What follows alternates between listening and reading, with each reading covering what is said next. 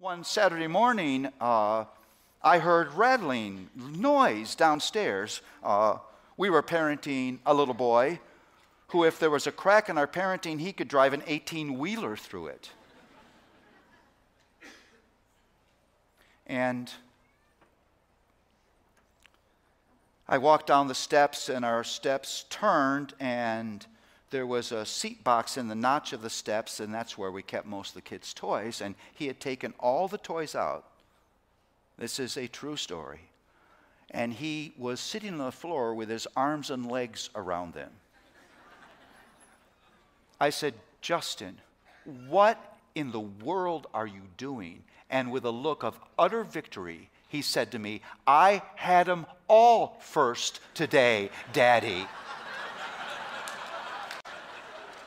There won't be any sharing for me today. I beat the system. No wonder when you parent that way at 16 or 17, your children have no interest in the gospel.